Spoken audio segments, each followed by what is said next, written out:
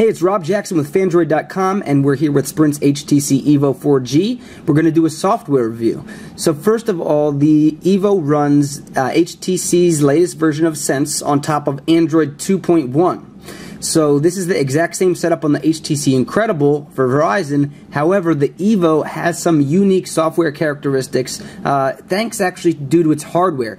It has this 1.3 megapixel front-facing camera.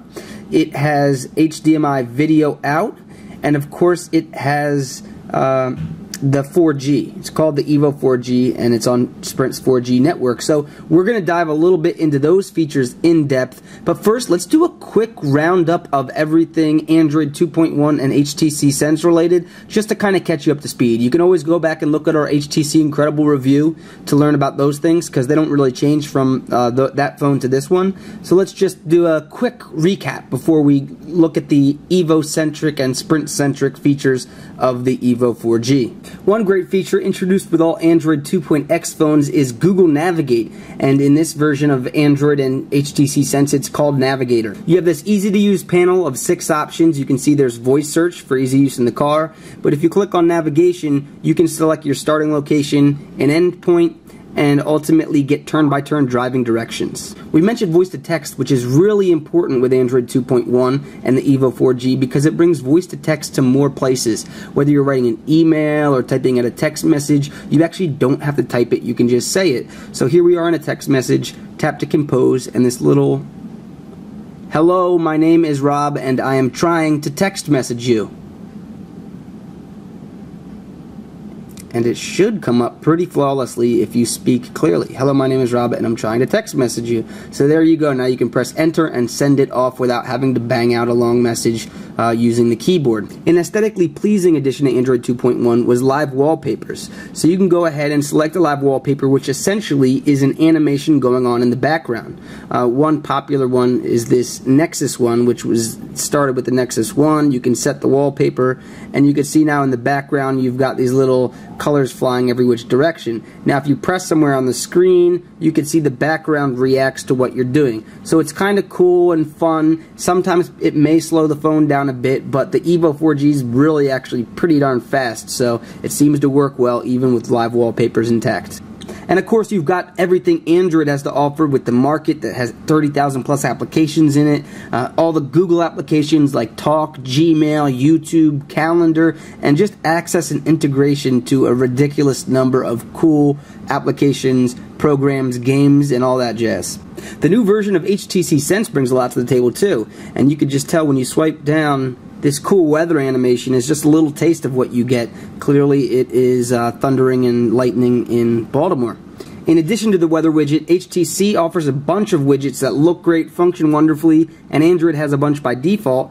HTC keeps adding them though, so you can go ahead and get more HTC widgets, and you can see here's a bunch that they've added: coin flip, dice, tip calculator. So these are really cool, functional, and great looking, and they come with HTC Sense. For those unfamiliar with HTC Sense, it has 7 home screens that you can swipe left and right, and now they've got something called helicopter view, so you can pinch and zoom, and I get a look at all 7 screens, and I can jump to one really quickly.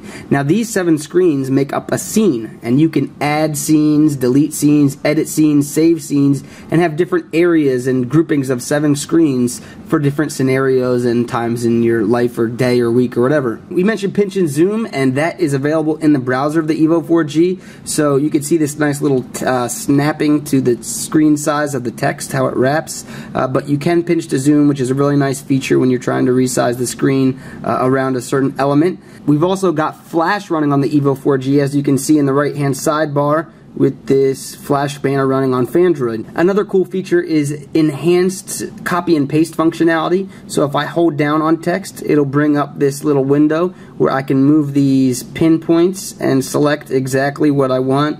We'll just select this sentence, so I can select the beginning and the end wherever I want to, and then copy and paste much easier.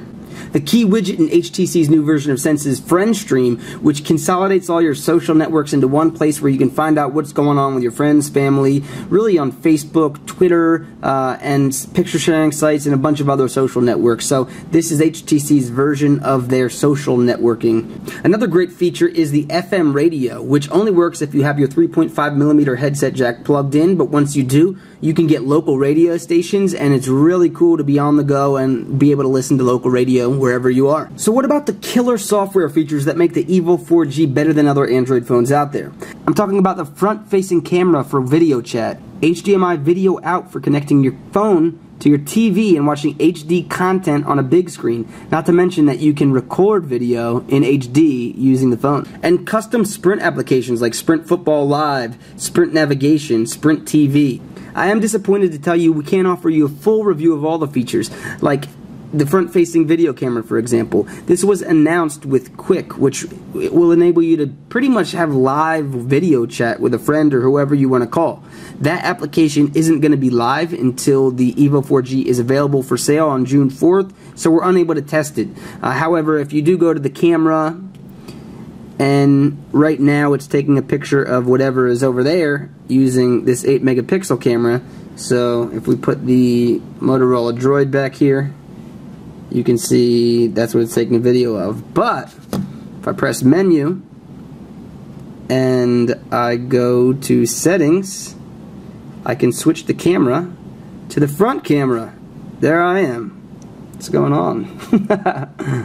As I said in the hardware review, this is going to totally change the art of the self-pick. I can just perfectly pick my pose. The difference here is that developers are going to have access to this camera, so they'll be developing cool applications for it. We already have seen what Quick expects to do with the live video chat, but I would expect developers to come up with some pretty cool uses of the front-facing video camera and integrate them into their applications and into new applications.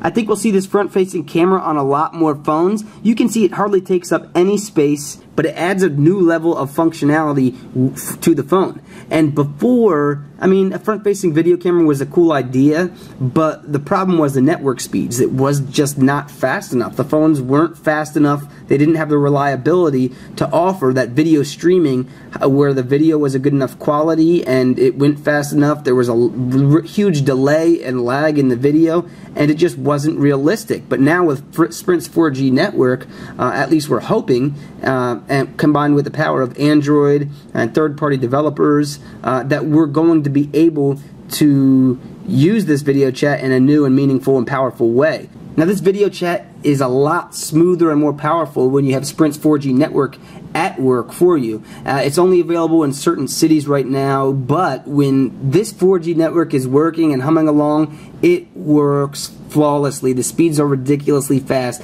You're loading video on YouTube in high quality ridiculously fast. It's just really fast, and it's great, and I expect it to be great for video chat as well. But it was a little spotty in my test. Now I'm going to run a speed test so you can see the exact, difference between Sprint's 4G network, the 3G network, and maybe, another network, or on my, Comcast router. But 4G speeds were very good at the top. Mediocre and spotty though, a little bit, and of course it depends what city you're in if you're going to get the coverage. One of my favorite features in conjunction with the 4G network, and you don't need 4G in order to do this, but Sprint Hotspot, you can turn your phone into a wireless router and connect up to 8 devices to it. You've got a phone there, you've got a laptop, a netbook, iPad, whatever. You can connect up to 8 devices, or your friends and family can connect as well. So I've tested this and it worked really well. When you're stationary, it works a whole lot better when you're in a car, and of course when you're in a car you're also traveling in and out of service areas at times, but it worked tremendous with me. Pretty good on 3G and amazing on 4G, but I'll just show you how you connect. First of all, you've got your router name, so that was in there by default for me. You've got your security. I've got the password in there just as 12345678990, which was set at default, and you can manage users, so this will tell you who's connected and what devices and whatnot. Turn it on, we'll just press that and it will start the router up, and you can see that it's ready. So let's go ahead and connect our laptops. Alright, I've got my laptop here. I'm running Sprint Mobile Hotspot with 4G on the EVO, as you can see. And we are going to connect really quickly. In the bottom right hand corner, there's the EVO network. Connect. And it should pop right up. So let's go ahead and see. We've got 5 bars on it. We'll do a quick Google search for Fandroid. And looks like it brings us right to the site and loads up pretty quickly. Let's go to here we go, let's go to the EVO ad and let's see how quickly video loads on the 4G using the hotspot feature. So this is the first commercial for the EVO.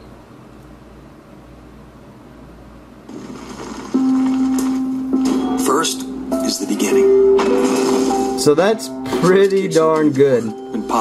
And of course my laptop is just getting the connection from the EVO. Now you can connect up to 8 devices at a time. If you scroll down here, you can see there's one managed connected user, and it shows who it is. Rob IdeaPad, that's my laptop. So it'll show you who's there. And before we had 2 people connected to it, but you can connect up to 8 at a time. So the hotspot feature is really cool. We'll show you some speed tests too in a different video, so check that out. But mobile hotspot feature, love it. And if you like to do work on the go, stuff like that, you're gonna love it too. So one feature we're not fully able to explore is the HDMI Video Out on the bottom, and you can see this is a micro HDMI Video Out. It connects directly into the HDMI input of an HD capable television, so you can actually plug your phone into your TV and see what would be on your screen, whether it's just a regular screen or whether it's you know, you're playing a game and you want to play the game and watch on your television, or whether you have HD movies stored on your SD card and you want to watch the movie on your television, or show a bunch of people a YouTube clip in HD, whatever, you can connect it to its TV and watch it on this, I mean, the 4.3-inch screen is a big, beautiful screen, but, you know, connect it to a 50-inch screen and watch it on there. So that's a pretty cool feature. What makes it even cooler is that if you go into the camera here, you can see that I can switch over to video,